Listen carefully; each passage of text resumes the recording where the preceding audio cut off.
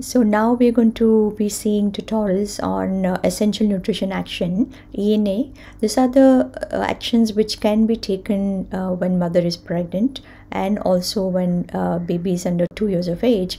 And we will see that what are these actions, what can be done which will improve children's height as well as children's IQ, because when mothers come to us when children are already more than 3 years 4 years of age, and and even older children, mothers sometimes complain that they don't remember, they can't concentrate, they have difficulty with the math. So then it's too late. So here in this 2 tutorials which are coming up, we have discussed that what are those nutritional action that we can ask mothers to take, and you'll definitely see much better growth in babies till 2 years of age. Thank you. Welcome to this spoken tutorial on essential nutrition actions for pregnant women. In this tutorial, we will learn about nutrient requirements during pregnancy, nutrition actions required during pregnancy. Essential nutrition actions are also known as ENA. ENA is an approach to improve the nutritional status of women and children. During pregnancy, a woman's body undergoes physical and hormonal changes. Her nutritional needs also increase. Nutrition in this period is important for the health of the mother and child. A baby in the mother's womb is dependent on its mother for nutrition. Time span from conception to the baby's second birthday is the first 1000 days. This is the period of rapid growth and mental development. It also determines the present and future health of the baby and its mother. For the mother, a nutritious diet provides her relief from nausea and weakness. It helps in brain development of the fetus. It also helps in reducing risk of birth defects in babies and anemia in mothers. Let's discuss the nutrients and nutrition actions required during pregnancy. There are many essential nutrients required during pregnancy. Protein is one of them. To meet the protein requirements, it is advised to eat protein-rich food. Meat, fish, chicken, and eggs are excellent sources of protein. Pulses, beans, nuts, seeds, milk and milk products are other good sources. Essential fatty acids are also vital during pregnancy. These are also called as good fats. For example, DHA and EPA. Fish, nuts, and seeds are good sources of these fatty acids. Let's move on to other nutrients required during pregnancy. Folate is essential for DNA synthesis and fetal cell development. It also helps in reducing neural tube defects in infants. Including folate in daily diet during pregnancy is essential.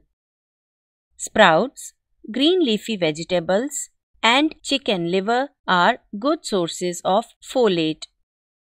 Along with folate, iron also plays an important role during pregnancy.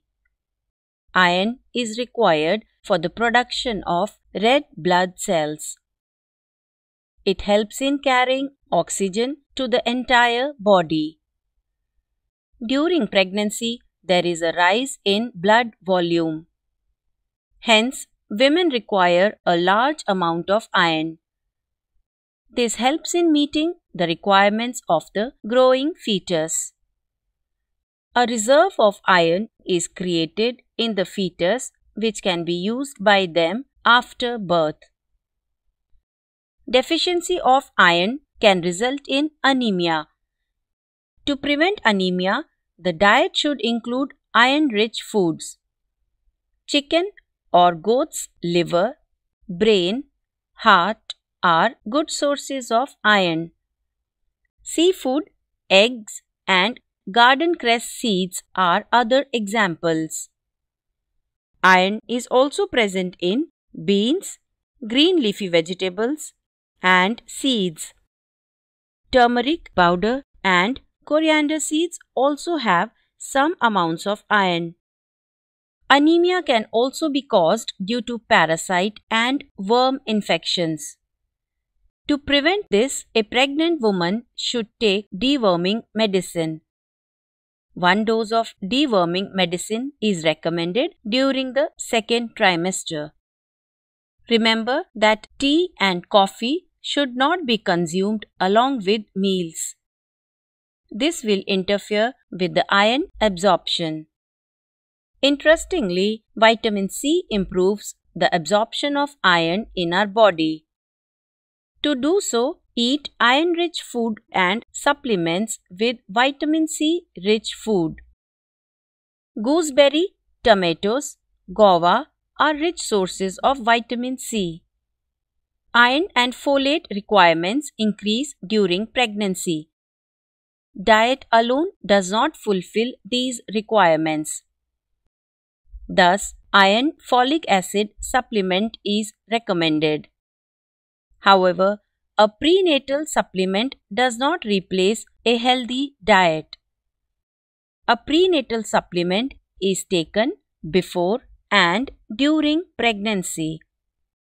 Pregnant women should ask for iron folic acid tablets from health workers. These tablets are provided by Anganwadi centers. The tablet should be taken once a day. Pregnant women should take precautions while taking iron folic acid tablet. Tablet should be taken 2 hours after a meal to avoid nausea and discomfort. At times, she may pass black stools after consuming these tablets. Loose motion or constipation can also occur. However, these symptoms will settle after a few days. Also, iron folic acid tablets should not be taken along with calcium tablets. They should be taken as morning and evening doses. Calcium is another vital nutrient required during pregnancy. Calcium deficiency in pregnant women causes high blood pressure. It leads to swelling of the hand and feet. To avoid deficiency, she should include milk and milk products in her daily diet. Seeds, nuts, green leafy vegetables, and dried fish also contain calcium. Calcium supplements are also recommended during and after pregnancy. Calcium tablets are provided by ICDS centers and primary healthcare centers. ICDS is an integrated child development service. These tablets are given from 14 weeks of pregnancy up to 6 months after delivery. The tablet has to be taken twice a day. Excess amount of calcium inhibits iron absorption. Hence, 2 calcium tablets should not be consumed together.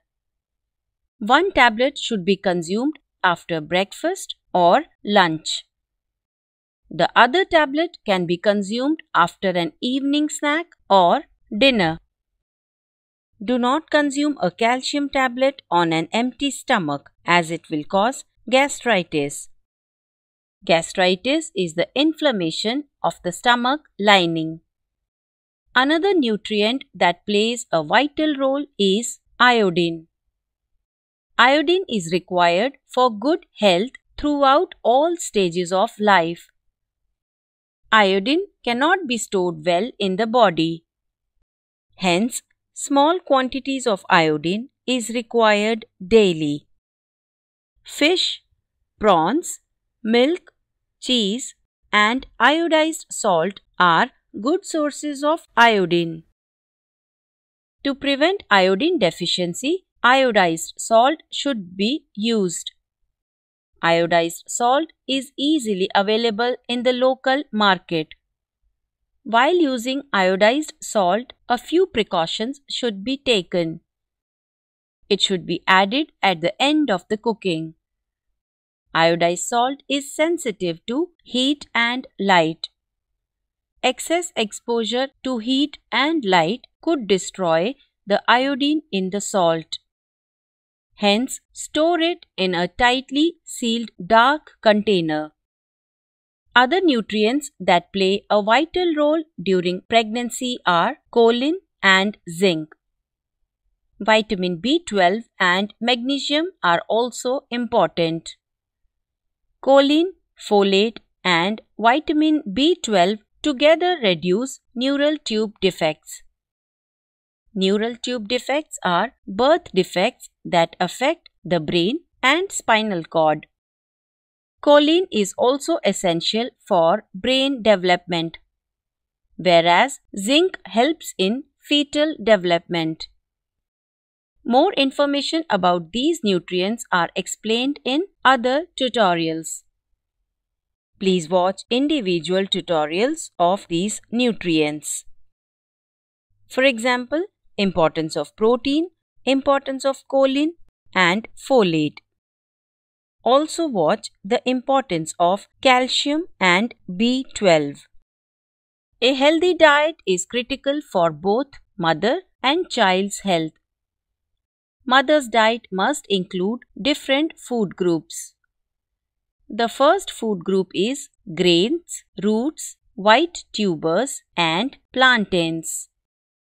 Pulses are second group and nuts and seeds are third group. Fourth group is dairy. Meat, chicken, and fish are the fifth group. The sixth group is eggs. Dark green leafy vegetables are the seventh group. The eighth group is vitamin A rich vegetables. Rest of the vegetables and fruits are ninth and 10th groups. She should include at least 6 food groups in her daily diet. From these groups, she should include protein-rich food groups and good fats. She should make sure to decrease consumption of starchy food. Along with nutrients, water intake is also important. It is recommended to include at least 8 glasses of water daily. Processed sugary, salty food and caffeinated drinks should be avoided. Even alcohol and smoking should be strictly avoided. Remember all the nutrition actions mentioned in this tutorial. They are important for a healthy pregnancy and healthy fetal development. This brings us to the end of this tutorial. Thanks for joining.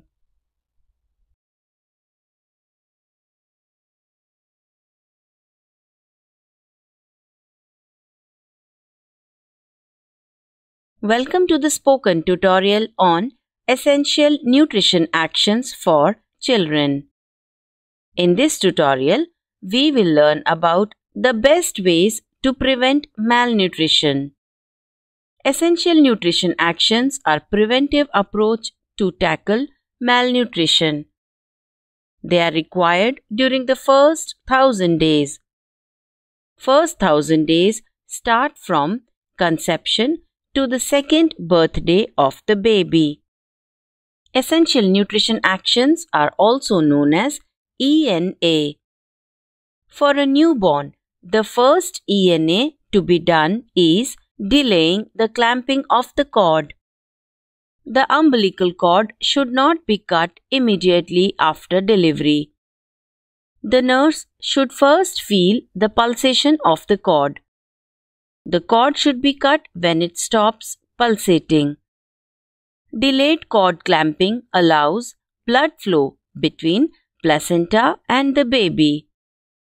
This may improve the iron store in the baby for first 6 months. Doing so prevents anemia in babies during these months. After clamping the cord, the baby should be breastfed. To do so, the baby should be placed on the mother's bare abdomen. A baby is born with an instinctive feeding behavior. With this behavior, it can find the mother's breast and initiate breastfeeding. This entire process is called breast crawl. More about breast crawl has been explained in another tutorial. Please visit our website for this tutorial. It is important to start breastfeeding within 1 hour of birth. The first milk is called colostrum. It is the primary source of nutrients for a newborn. Colostrum has infection-fighting elements and good fats. Breast milk is also the first source of vitamin A for the baby. Vitamin A is vital for healthy eyes and immunity. Breast milk is enough to meet the vitamin A requirements for the first 6 months. After 6 months, vitamin A rich complementary food should be given. For effective breastfeeding, correct latching is most important. Poor attachment of the baby's mouth to the breast will result in nipple feeding. This will give very little milk to the baby. Baby's mouth should attach to the lower part of the areola. This way, the baby will get sufficient milk. Areola is the dark area around the nipple. Breastfeeding techniques are discussed in other tutorials.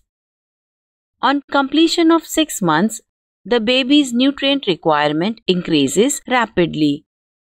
At this stage, exclusive breastfeeding is not enough. Thus, complementary food should be introduced along with breastfeeding. It should start as soon as the baby completes 6 months of age. 6 months of age does not mean the start of the 6th month of a baby's life. It means she has completed 6 months and has started the 7th month of her life. Also, the quantity and consistency of the food should be changed as per the age. A baby's diet must include different food groups. The first food group is breastfeeding. Grains, roots and tubers are the second group. Legumes, seeds and nuts are the third group.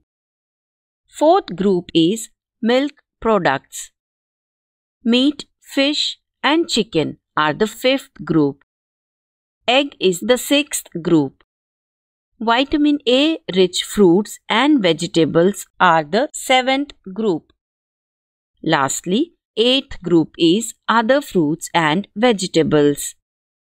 Ideally, a baby's diet must include all 8 food groups.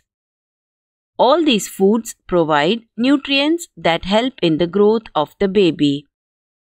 The details of complementary feeding have been discussed in another tutorial. Let us now look at the supplements that should be given to the babies. From 6 months to 5 years, iron folic acid supplements should be given. It has to be given to the babies twice a week by healthcare workers. Vitamin A supplement should be given twice a year. This supplement is given from 9 months to 5 years of age. The supplements should be given under the guidance of a healthcare provider. We will now see ENA to treat a baby having diarrhea. Diarrhea is a major cause of malnutrition.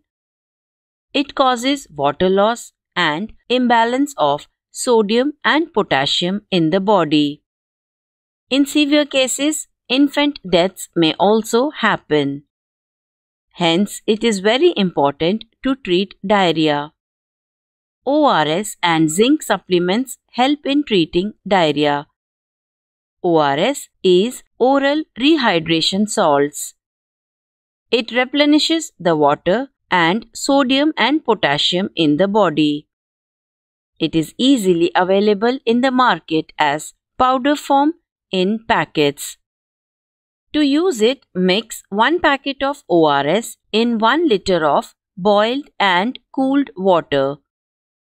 Along with ORS, zinc supplement is necessary too. Zinc reduces the duration, frequency, and severity of diarrhea in children. It improves the immunity of the baby. It should be given once a day for 14 days. 10 milligrams of zinc per day should be given to the babies below 6 months. 20 milligrams of zinc per day should be given to 6 months old and above. In a small spoon, dissolve zinc tablets in breast milk or ORS. You may also use boiled and cooled water. ORS and zinc tablets should be given after consulting a healthcare provider. Along with ORS and zinc, less than 6-month-old babies should be breastfed. 6 to 24-month-old babies should be breastfed and given complementary food. Remember, a baby during sickness should be breastfed often. It helps in faster recovery and weight gain. It also comforts the sick baby. With breastfeeding, kangaroo mother care should be provided to every baby. Kangaroo mother care is also recommended for low birth weight babies. More about kangaroo mother care has been discussed in another tutorial. If the baby is older than 6 months, increase the food to 1.5 times. Do this when the baby's appetite comes back during the recovery period. Encourage the baby to eat by offering a variety of foods. Give her type 1 and type 2 nutrient-rich food as per her hunger cues. More about type 1 and type 2 nutrients has been discussed in another tutorial. In severe conditions, the mother should consult a healthcare worker immediately. Healthcare workers should refer the severely malnourished babies to the NRC. NRC is a Nutrition Rehabilitation Center. It is a unit for restoring the health of severely malnourished children. This center provides specialized nutrition therapy to babies. It makes them ready for home-cooked food if they have completed 6 months of age. It also educates mothers about breastfeeding, child nutrition, and child care. Follow the essential nutrition actions to keep the baby healthy. They also help in preventing malnutrition in babies. This brings us to the end of this tutorial.